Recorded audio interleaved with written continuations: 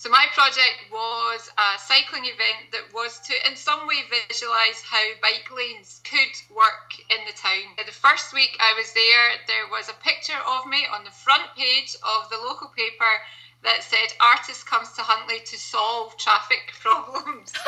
Yeah, I remember that. That was funny.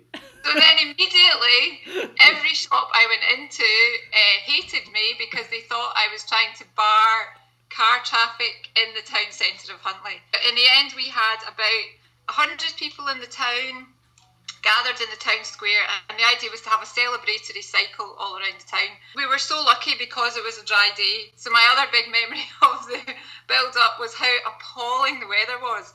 And on the day before the cycle, the rain was like something from the Bible. It was completely biblical rain.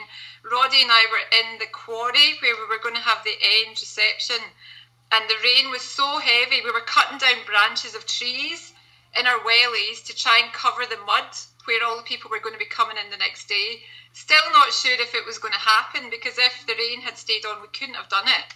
No. And at one point there was such a heavy downpour that we both had to hide in the portaloo in the quarry. And then the next day, as you talked about as well, we all woke up and the sun came out, and it was the most beautiful weekend. It was hot and sunny to the extent that it had been so wet before.